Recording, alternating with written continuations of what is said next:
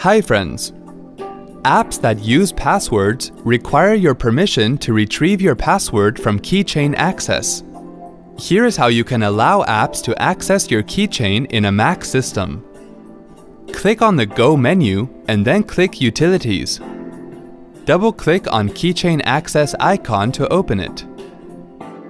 The app's keychain is probably in your login keychain. Select a keychain from the list of keychains. Click on Access Control.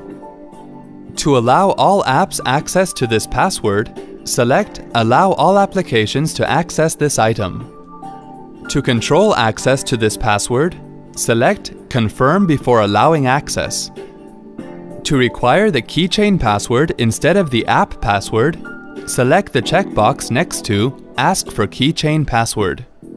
To add individual apps that can access this password, click Add, then navigate to the app you want to add, select it, and then click on the Add button. Click Save Changes.